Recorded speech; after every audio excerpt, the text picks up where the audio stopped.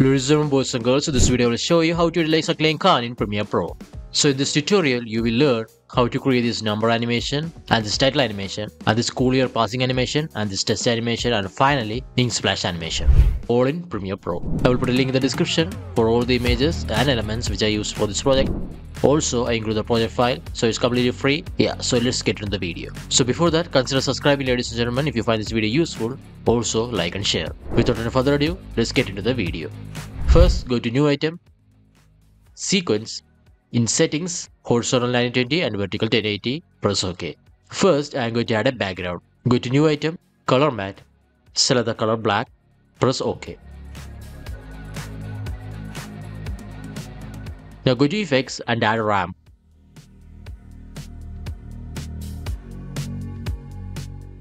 Change the ramp shape to radial ramp. Change both colors to ash and light ash.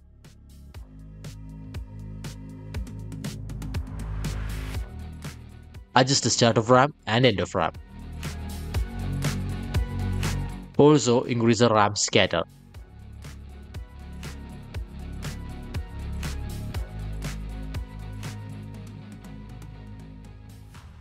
Now, select this type tool and add a text. Let me change the font type. I want to make this text at center. Just go to Window, Essential Graphics. Select text. Under Align and Transform, select these two icons. Now, I want to add guidelines. If you don't have this ruler, just go to View and check Show Rulers and Show Guides. So now we are animating the number. Select the type tool, add a number 2, create a copy of the text layer by holding Alt key or Option key and drag it on top. Change the number to 9.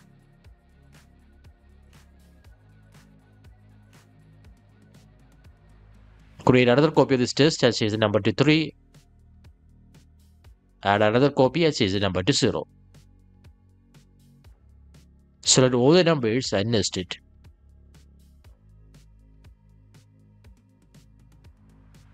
Let me place this over here. Double click this in a sequence. Let me add a black video on bottom so that I can see the numbers. Go to New Item, Black Video. Select the number 9. Set keyframe for position. Go keyframes over and position up. Now for the number 0. Set keyframe position. Go keyframes over, position up. For the number 3, position on top. Set keyframe for number 2 position. Go few frames forward and position down. As for the number 3, set keyframe position. Go few frames forward and position down. After all that done, go back to main sequence. Select the nested layer. Under Effect Controls, under Opacity, select the rectangle mask tool.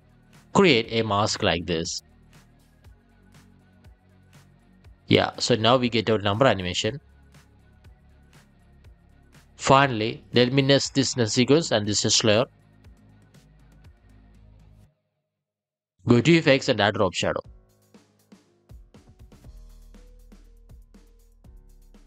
Increase opacity to 100 and increase the value of softness.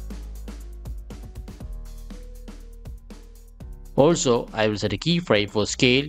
Go a few frames forward and slightly increase the scale size.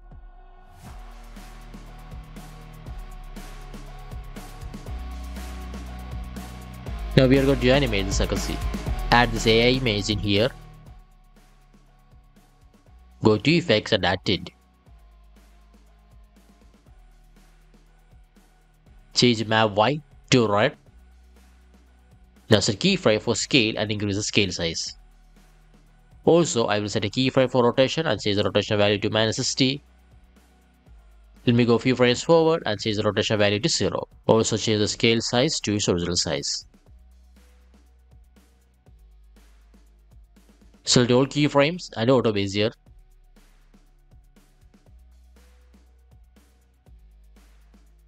I want this character to glow and change the color to white. For doing this, using pen tool, I'm going to create a shape like this.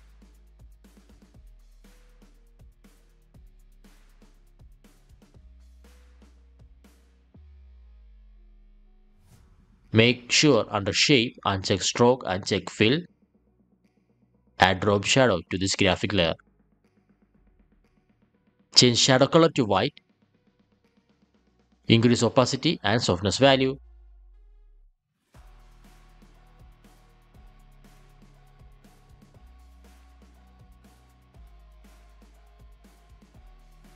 Now I'm going to add a text using type tool.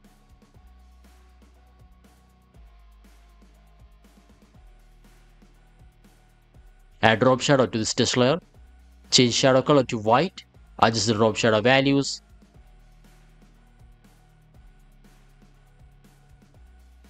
Under the text layer, select this rectangle mask tool. Create a mask like this. Place it all the way to the left. Set keyframe for mask path. Go few frames over and adjust the mask like this.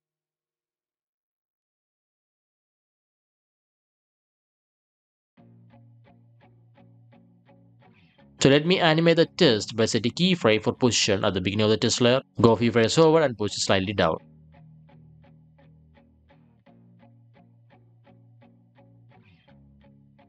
Select both keyframes. Auto Bezier.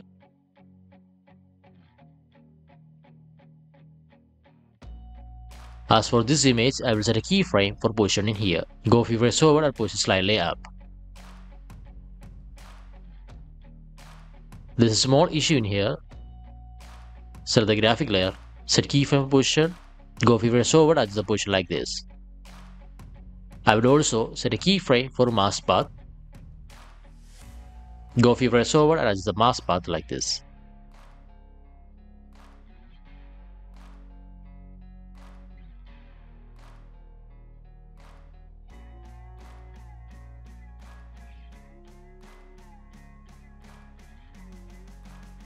And finally, I'm going to nest all the layers. So now we are animating the third scene. Let me add an image in here. And also add a ruler image on top. Go to effects and add tint.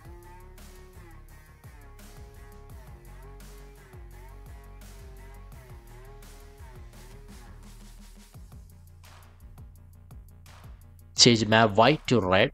Now place this measurement layer on top. Add a grunge video overlay in middle of these two layers.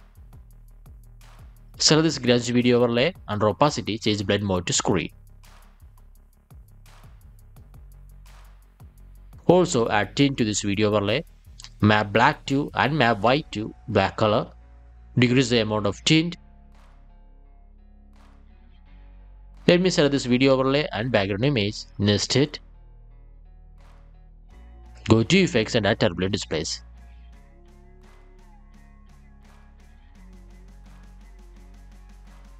Change displacement to turbulent smoother. Set keyframe for size at the beginning. Change size value to 2. Go few frames forward and change the size value to 8. Again go few frames forward and change to 2. Again go few frames and change to 8. Copy all these keyframes and go few frames forward and paste it. Now for the measurement image, set keyframe for position. Go few frames forward and position to the left. Create a copy of this measurement layer.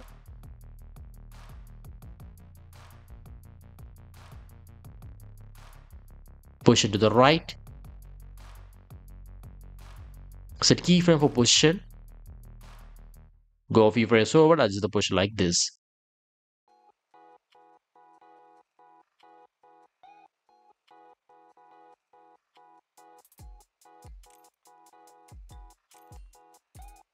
Create another copy of this measurement layer.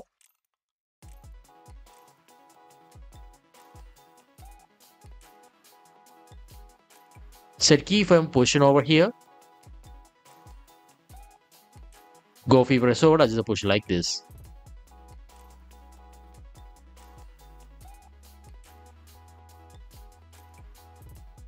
Now what I'm going to do is select all the measurement layers and nest it.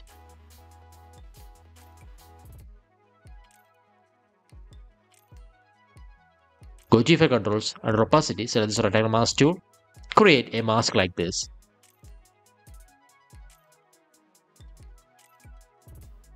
Now we are going to add test.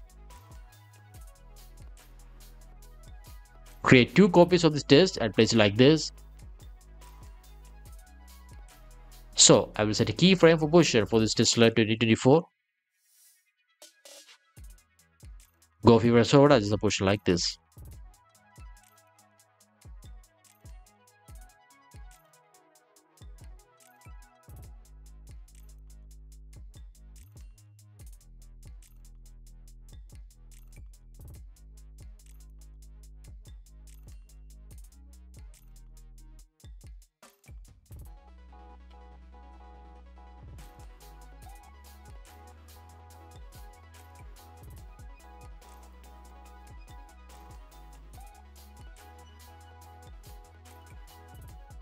Do the same for the other 3 tests.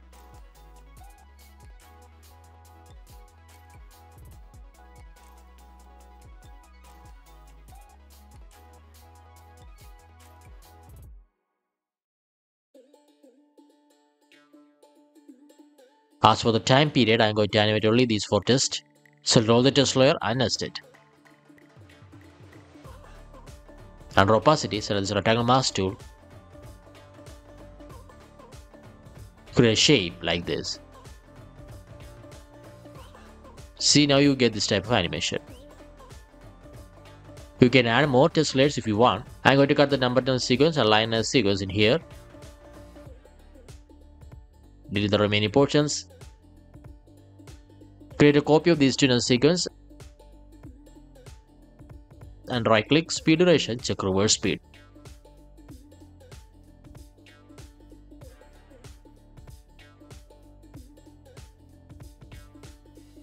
Select both layers and create copy and place it like this.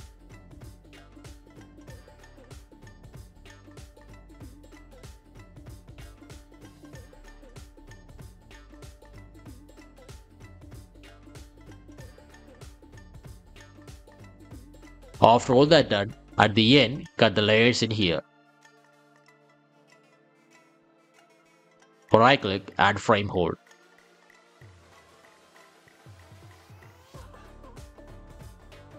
Extend these 2 layers a little bit.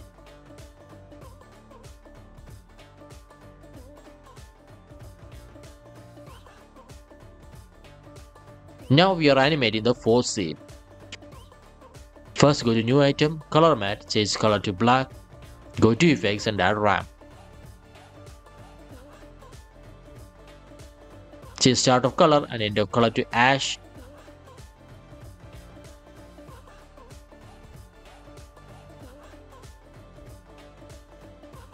Now use the type tool. I'm going to add some random text. Add the scale and position. Create 2 copies of this test layer. 1 test on top and another one on bottom. Nest all these test layers. Now go 1 frame or 2 frame forward and cut it using razor tool. Go to Effects and add a horizontal flip to this nested layer. Go again 1 frame forward and cut it. Delete the horizontal flip. Again cut it, add horizontal flip. Do the same process again and again.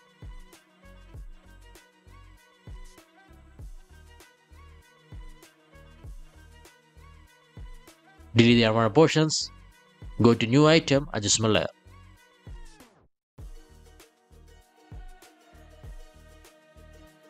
Go to Effects and Navigation Blur. Increase blurriness to 50.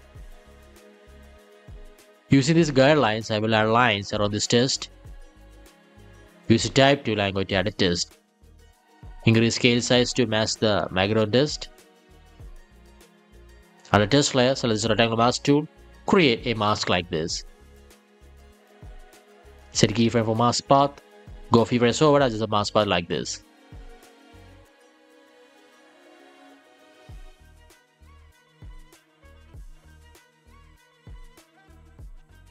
Place this test layer on top and select this rectangle shape tool. Create a shape like this. Change color to this ash color.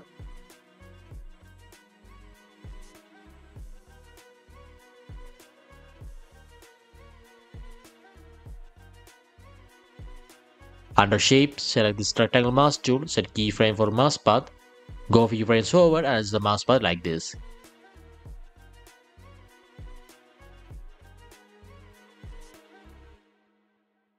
Go to effects and add grid to this adjustment layer. Change blend mode to overlay. Add this corner point.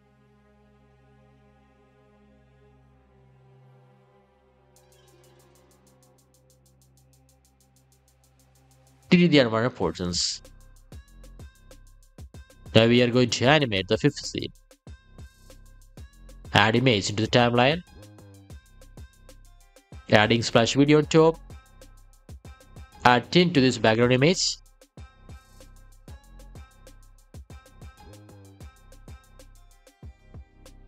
Change map white to red.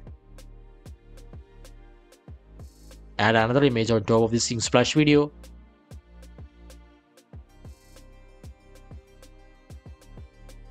Go to effects and add trackman key to this ink splash video.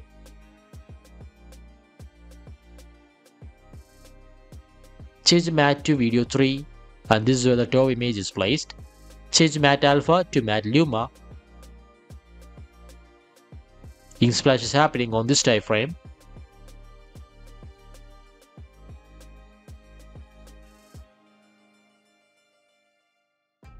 Yeah, so that's done. Now finally we are animating the last scene. Add this background video over here. Add turbulent displays in here.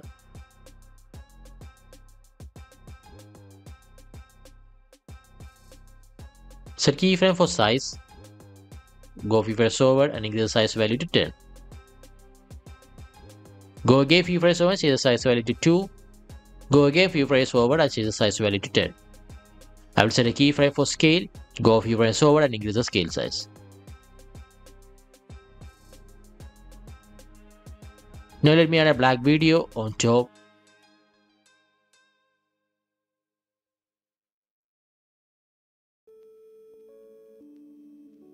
Go to effects and add crop. Under for controls, change top value to 90%.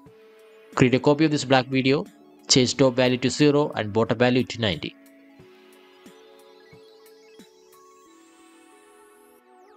Yeah, and that's it, ladies and boys and girls. And here's another video how to relay Saqlain Khan in Premiere Pro. Do check it out. If you want to know how to relay bar VFX, check out this video right here. If you find this video useful, give a like, subscribe to my channel if you like these kind of tutorial videos, and I will see you on my next video.